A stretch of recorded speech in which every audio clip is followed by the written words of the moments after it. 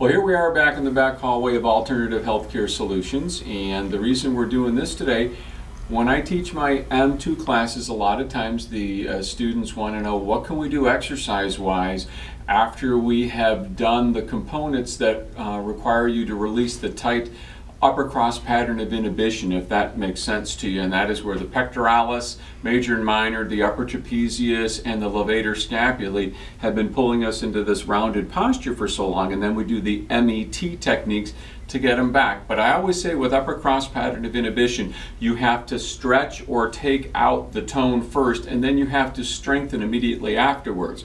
Well, people say, well, what do you use? What's your first line that you teach the patients to do? So today I'm going to show you those exercises. And the first and the easiest one to do, I call a door frame stretch. Now these are available on my website, tomocklerpt.com, and all you have to do is go to the exercise section, and you can actually download the sheets if you wanted to give them to your patients. But the first one is a door frame stretch, and you find a door that's got a frame that's not too wide so that the patient can get their forearms and hands. So I don't want this, I want this. And the person sets a foot through and gently bends the front knee and stretches their chest through.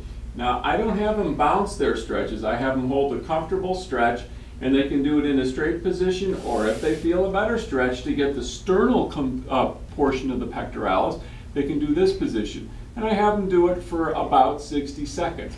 Then instantly, I have them roll over to a flat wall. And I do what I call a don't shoot, and called for pretty obvious reasons. You keep the elbows on the wall, the hands on the wall, and they make arcs up and arcs down. Shirley Sarman promoted these exercises a long time ago, and you can still find them in some of her publications.